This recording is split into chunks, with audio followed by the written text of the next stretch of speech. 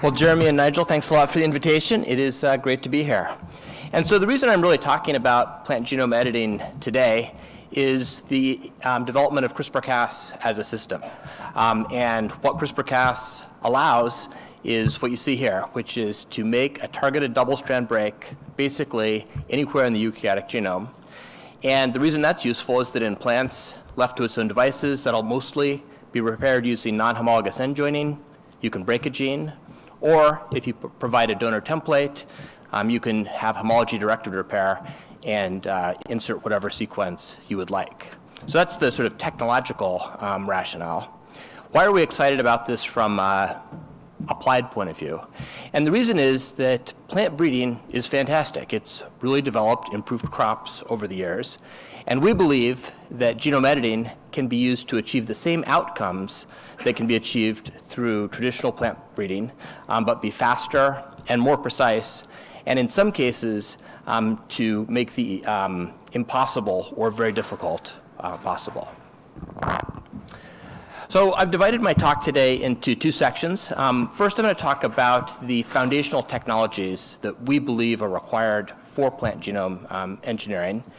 And then I'll switch gears and give snippets of a few different examples of how we've actually used this technology to improve crops.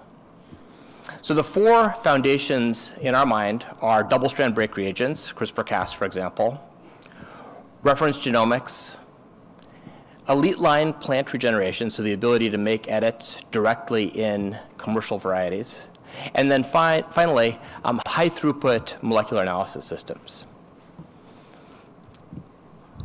Cas9 is a fantastic reagent, and just to illustrate what I mean by that, what this pie chart shows is the results of targeting 144 different genes, so knocking out 144 different genes in more than 144 different experiments. In each of these, we regenerated somewhere between 10 and 100 plants. And we asked the question, how many of those plants had a mutation in the targeted gene? And you can see that about 40% of the time, essentially every plant was edited. Another 53% of the time, so now we're up to 95%, 50 to 90% of the plants were edited, and it virtually always works. And just a visual example on the right, when we disrupt this gene that is involved in yellow development in the air, you can get this nice 1 to 3 segregation when you sulfate. One of the limitations of the most used Cas9 system, which is the Streptococcus pyogenes Cas9, is that the way all Cas9s work is that there is a guide sequence, an RNA-DNA interaction, and that's the primary basis of targeting. But there's also a protein-DNA interaction called the PAM. And the PAM for Strep pyogenes requires a GG. And so unless you have a GG near where you want to cut, you can't cut there. To overcome this limitation, we've collaborated with Caszyme, which is a spin-out of Vilnius University, as well as New England Biolabs. And what we've done is to take a bunch of different Cas9 orthologs, and you can see a phylogenetic tree here on the left. This is more than 1,000. There are a lot of these in nature. And we characterized more than 100 of them and solved in vitro what their PAM sequences were. And you can see the incredible diversity that comes out of here. And so this is an example of the sort of work we've done to build tools to sort of help expand the genome editing toolkit. But really, making double-strand breaks is no longer the rate-limiting thing in genome engineering. We heard quite a bit about reference genomes this morning, and I think what I'll tell you is fully consistent with what Jeremy and others said. The point I want to make, jumping off-wise, is that within maize and within many different crops, the diversity is just incredible. So what you see here on the left-hand side is a typical field study of some pioneer corn lines. And if you went out there and looked at them, they would look awfully similar to you. They differ a little bit in height, a little bit in some other features. If you were a maize biologist, you'd be able to pick out some of the subtleties, but not a lot of variation sort of at a high level. But the reality is that at DNA level, these things are incredibly diverse, much more diverse than, say, humans and chimpanzees. And so if you just sort of ask yourself, would you feel comfortable doing chimpanzee genome editing using a human reference genome? It's even worse than that if you're using one plant reference genome to edit a different variety. A different way of looking at this is depicted here in this paper that we published a long time ago. And it's comparing two different extremely well-known maize lines, Missouri 17 and B73, and this is about a 150 kb segment. And what you can see in the middle there is that these are sequences that are shared between the two lines. And then in the top and the bottom, you see sequences that are not. And so if you care, for example, what gene is adjacent to where you're cutting, you really need a line-specific reference genome. And the good news is that really over the last 3 years or so, a set of technologies have come to market that enable this to be done inexpensively and quickly. And this is an example of bringing together PacBio, BioNano, and Chromium data. And this is a de novo maze genome. And what you see depicted here are the BioNano scaffolds. And so you can see that those end up being often 2 or 3 per chromosome. If you double click on this, this is what it looks like from a PacBio config point of view. So you might have 50 different contigs on an individual chromosome. This is chromosome 10. But some of those contigs, many of those contigs are quite big, several megabases in size. And then if you drill down even further, and in this case we've polished this with Chromium data, we basically can't find errors. We can look at millions and millions of bases in a row. And with this technology, there just aren't errors that we're seeing.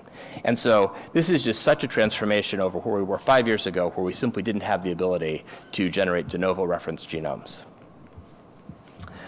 The third foundational technology I mentioned was elite line plant regeneration. So really there are 2 choices if you're trying to make an improved crop. One is that you could make that edit in something that's easy to work with from a tissue culture point of view, and then use trait integration to bring that into an elite background. And that clearly takes time, and I'll show you later that it actually is low quality as well. The much better way is to make the edit directly in elite germplasm. And for some applications, like if you're editing multiple things at the same time, this is really the only practical approach. And scientists at Corteva over the last few years have developed a way in monocots to basically achieve genotype-independent transformation. And this is through the use of these developmental genes, baby boom and wuschel, expressed in particular ways that facilitates the regeneration of plants through somatic embryogenesis. You can see an example here. This is a bunch of different elite inbred maize lines. None of them were transformable or regeneratable with traditional methods. All of them work straight out of the box. One of them, this pH 84Z, was quite low, but with some tissue culture optimization, that could be increased as well. And then finally, the fourth foundational technology is molecular analysis systems. And at some level, the final analysis that we're doing isn't particularly fancy. But the real need here is to have nucleotide level analysis, because you're making nucleotide level changes. And you also need high throughput. And so this is an example of a system we developed called Southern by sequencing. And the example I'm going to give here is actually a transgenic example, but it works much the same for genome editing. So one way of making, a common way of making transgenic plants is to use agrobacterium. Agrobacterium is made that contains a plasmid that contains this tDNA. That tDNA is going to be transferred to the plant cell using agrobacterium machinery. And so the hope is that that gets inserted into the plant genome. The Southern by sequencing approach is basically to design an extremely large number of oligos. These are about 70mers. They're biotinylated, and so they can be used in a pull-down assay on genomic DNA from a transgenic plant. And then you can do shotgun Illumina sequencing. And what you see here is the read depth when we take those reads and line them back up against the plasmid. In the middle here, you can see exactly as expected, the tDNA in its entirety has been inserted into the plant genome. But what you can also see is that this short sequence, which corresponds to the backbone, has been inserted. So this is a bad transgenic plant. It's easy to see here, and we'll throw that away. The other nice thing is because what you're pulling down is not just the sequence that the oligo is binding, but also what its neighbor is that you can see where in the genome this transgenic sequence has been inserted, and therefore you can see how many copies of it have been inserted by seeing how many different junctions there are. And so in this case, it's very simple. The tDNA has only been inserted one place. We can easily map that in the genome the little fragment has also only been inserted one place. And the nice thing about this system is that every part of it, from the wet lab part all the way through the bioinformatics pipeline, is high throughput. So hundreds of samples like this can be run in parallel. And as you'll see in my examples, it's often necessary to analyze hundreds of plants. And so it's really helpful to have a technology like this.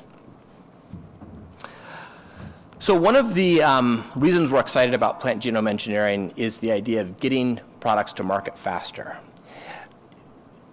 The transgenic process is extremely slow. A large part of this is the regulatory process, which can take 10 years or more. So it can really be 20 years from the beginning a transgenic project to getting a product to market. Breeding is faster than that, but breeding is still slow. From the time that you make an initial cross until you're actually selling a bag of corn seed, it's at least 9 years.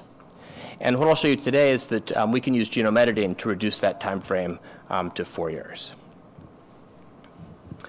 The next point I want to make is around the quality of products that can be made through genome editing. So the traditional way of bringing a trait, and this example is for disease tolerance, into an elite background, say up a plant with good agronomics, is to cross the two and then take that F1 individual and back cross it to the plant with good agronomics and do that over and over again. And so you finally end up with a plant always selecting for the disease tolerance that is disease tolerant, and the vast majority of its genome, 98%, 99%, 95%, has good agronomics. And so at the end of the day, this is done over and over. It works. You get a high quality plant. You get disease tolerance. But it has two downsides. One is there's always some unintended donor genetics, and it takes several years. The promise of genome editing is that you can simply insert that disease gene into the targeted agronomic background. You get the same high-quality plant with disease tolerance, much faster, and with zero unintended donor genetics. So let me switch over to some examples. The first example I'm going to give is waxy corn. So most of the corn that's grown everywhere in the US and elsewhere is called number 2 yellow dent. And it has a very traditional starch composition. You can see this in potatoes and all sorts of other things, which is about 75% amylopectin, which is branched, and 25% amylose. Waxy corn contains homozygous mutations in the waxy gene. This is starch granule synthetase, and what you get is basically all amylopectin. And the reason this is useful is that there are a set of industrial applications where the properties of this modified starch are desirable. So it's used, for example, in the Sunday paper ads have sort of a shiny surface to them. That, in fact, is cornstarch that's made from waxy corn. There are a bunch of niche applications like that. So how did we make the deletion? We designed a guide upstream of the gene and a guide downstream of the gene. So we're deleting the entire gene for KB. We did this in 9 different elite inbreds. We obtained deletions in all of them. We conducted southern by sequencing. They were all perfect.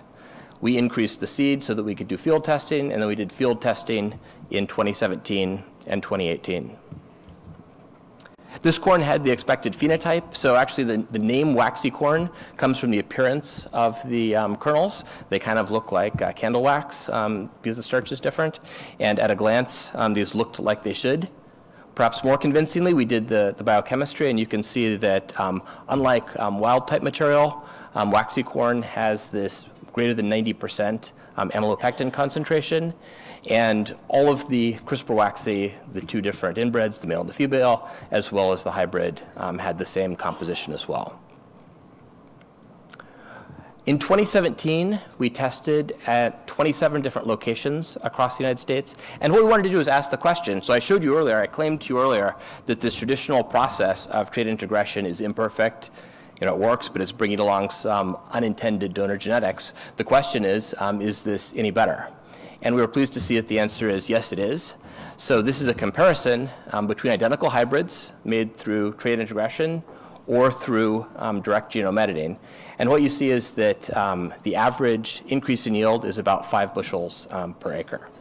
So it was just a cartoon before we did this experiment, but after we did this experiment, we convinced ourselves that this actually is really beneficial. I also made this claim that this can be a faster product development process. This was sort of our first case study of this, and in fact, it took us 42 months to go from essentially designing vectors to 2 years of field data. So the actual making of the lines was only a small portion of that. I showed you a cartoon earlier about this claim that we can make a higher quality plant and confirm that. So let me switch gears to a different crop, different application. The crop here is sorghum, but what you see here is a field of a weed called striga, which is a parasite. And the infestation caused by striga can be so devastating that when you look at a field, all you see are these beautiful pink striga flowers. A paper came to our attention, this is not our work, studying a mutant that is resistant to striga. And this mutant sorghum has a defective gene that's involved in strigolactone biosynthesis. Strigolactones are used by striga to trigger germination. And so when they're modified, the striga seeds aren't aware that there's a sorghum plant nearby that they could infect, and so they don't germinate. And you can see the nice picture in the lower right of how this mutant performs in the field. So what we wanted to do here, again, was to make this mutation in a relevant background. So this is not a problem in the US. This is only a problem in developing countries. And so this is a charitable project that we've engaged in. And therefore, the germplasm that needs to be modified is lines used by African farmers. And so very similar to WAXI, we designed guides upstream and downstream of this gene. We were nervous that not every guide was going to work, so we did a couple different guides at the 5' and the 3' end. It turned out that was overly conservative because 50 to 75% of the plants we regenerated didn't have the gene in this variety that's widely used in Africa. And so we're now collaborating with some folks in Africa, and we look forward to getting both the sort of the greenhouse validation of the phenotype and then later the field validation. So I mentioned disease earlier. One disease that's problematic in the US for corn is northern leaf blight. This is a fungal disease. What you should see here is a picture of corn with bright green leaves. What you in fact see are lots of lesions on these leaves. So this is what a bad infection of northern leaf blight looks like. A number of different genes that provide resistance to this are known. Many of them come from sort of Central America or South America, and so they're in varieties that are not adapted to use in the US. So what we did here is we took one of those genes that's known. We surrounded it with some homologous sequence to a location in the genome that we thought would be good for targeting insertion. We used a single guide, and then through homology-directed repair, basically inserted this cisgenic sequence into the genome. Took a couple thousand embryos, so a person might be able to work through a couple hundred embryos a day to give you a sense of sort of the magnitude of scale here. And we were able to rescue or select a handful of plants with perfect homologous recombination. So these target plants did contain a version of this gene expressed at a much lower level. So what we did is we looked at gene expression, and you can see the nulls do have some gene from that, just some expression from that endogenous gene, but hemizygous for the cis gene is significantly increased, and then homozygous for the cis gene is dramatically increased. And nicely, that correlates with the disease tolerance phenotype, which you see on the right here, where the null plants have quite bad infection. The hemizygous plants are actually largely resistant, and then the homozygous plants are basically bulletproof. The final example that I'll show you is trying to increase intrinsic yield. And so several years ago, we collaborated with Dave Jackson at Cold Spring Harbor and isolated a bunch of different mutants in this gene called FEA3, which is involved in signal transduction around architecture of ears. One allele that was isolated in particular is this FEA3-2 allele, and what we observed was that this creates corn ears with altered morphology. They have more kernel rows and a bit of disordering. And in a non-elite background, in sort of a preliminary test, this increased yield. The question we wanted to ask is, not in this non-elite sort of model system, but in a really elite commercial variety, does this have the same effect? And so we selected this modern Pioneer hybrid, P1197, which in one of these yield studies in 2017 had an amazing 542 bushels per acre. So the question is, we take something that's really highly selected for yield, can this mutation move the needle on it? This mutation only differs from the wild type in a single amino acid. And you can see that here near the C-terminus of the protein. The way we did this edit was to select a guide that was quite nearby. Again, we're constrained by this GG requirement of the strep pyogenes, and so we weren't able to find a cut site that was exactly on top of the amino acid that we wanted to target. So our repair template, which is here at the bottom, contains a set of silent mutations that are going to prevent recutting if this is used for HDR, as well as the not so silent mutation that will recreate the FEA3-2 allele. So we did this relatively small experiment, 1,000 embryos in the male and the female parent, had to screen 100 or 200 plants, of each, but we're able to isolate more than a dozen lines with the edit, selected 2 of each to advance for further testing. We were pleased that in the greenhouse, immature ears do have an altered morphology. It's pretty easy to see here, especially at the kernel tip, that you're getting more kernels and larger kernels. And similarly, mature ears have more kernel rows as well as this disordering. And so there's clearly a phenotype here. It's a modest phenotype, which is what we're looking for. But what we really care about is what is the yield that a farmer would experience. And we are now at the stage where we have this material in bags, and it'll be planted all over the US in a few weeks. And this fall, we should be able to see what its effect is. So I thank you for your attention. The work that I presented here was the result of a bunch of different lead scientists, most in the AST group, but also collaborators in trait discovery, the field testing, and the bioinformatics group. And if there's time, I'd be glad to take any questions. Thanks.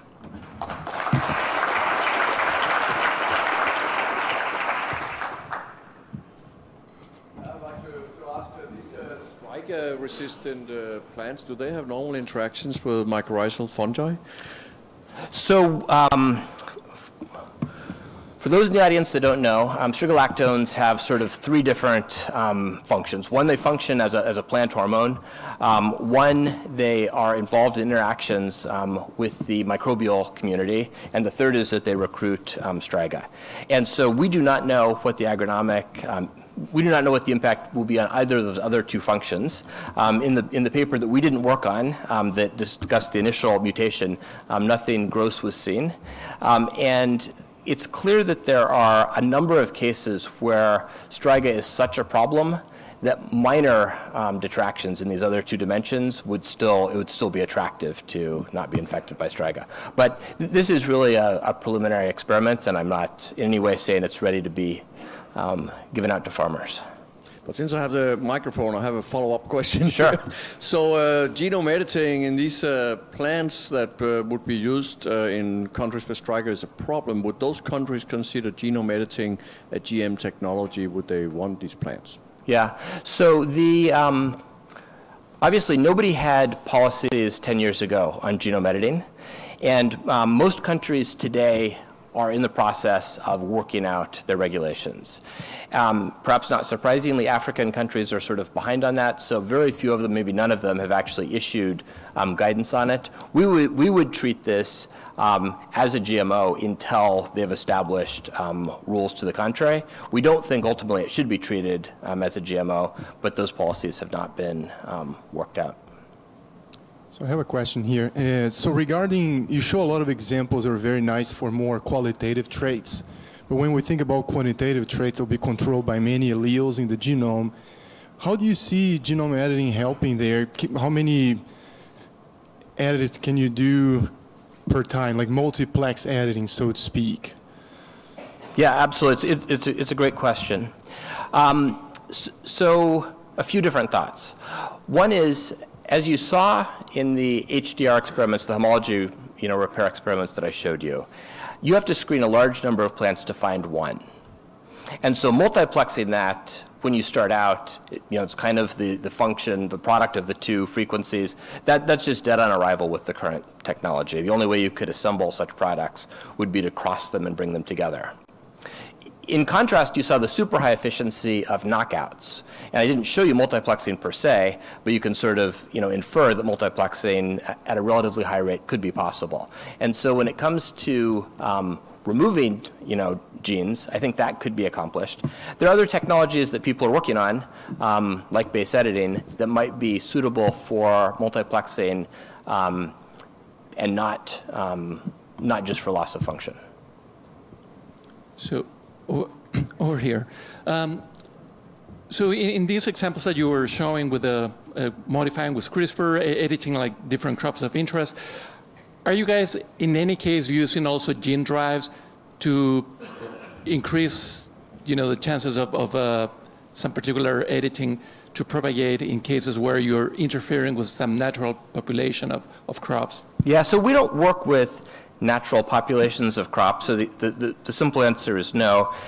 For those in the audience that don't know, there's this there's this technology where you can use gene drive to actually create alleles that have significantly reduced fitness. And even with significantly reduced fitness, they can actually penetrate through an entire population and potentially cause population collapse. And so people have talked about this with mosquitoes. So it's not relevant at all for what we do, because what we do is incredibly far from natural populations, right? We have a manufacturing process that's sort of 3 generations, right? You see, we only sell hybrid seed, it dies. I would make one kind of minor technical point. It's not an intentional gene drive, but any transgenic line that contains a Cas9 and a guide is a gene drive, because it's not increasing the frequency of that Cas9 and guide, but say you had a Cas9 and a guide that was stably integrated and the guide was targeting waxy, and you had this in a wild population. Over time, the allele frequency of waxy knockouts would go up until it reached saturation, right? So actually, every academic scientist that's working with this is creating lots of plants, with the gene drive. They're not releasing them in the wild. So it's just important to be sort of careful about the terminology. Probably not every gene drive is bad. A gene drive released in the wild is what we want to avoid. Was there one over here? Hi. Yeah, so a number of studies have been showing that the process of regenerating from a single cell through a mature plant causes some other kinds of alterations, deletions, duplications, translocations. So I'm wondering, is that now part of standard operating procedure when using CRISPR-Cas9? You can clearly show that the target site is exactly what you want. But what about the rest of the genome? Is it standard operating procedure to look at the integrity compared to the starting material? It is not. In maize, it is a part of every normal sexual cross that transposons get loose and cause rearrangements and deletions and translocations. Maize is amazing from that point of view.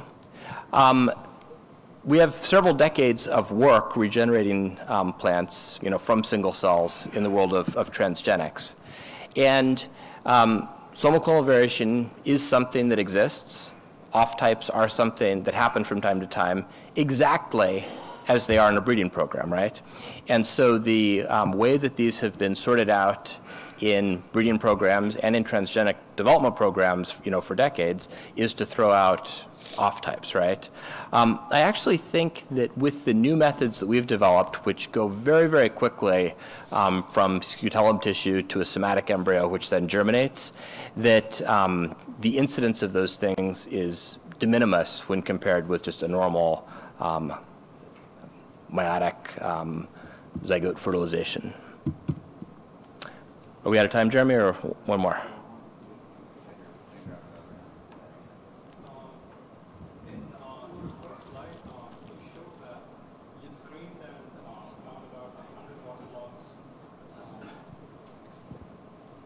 It screened and found about 100 orthologs, which I assume had differing PAM sequences.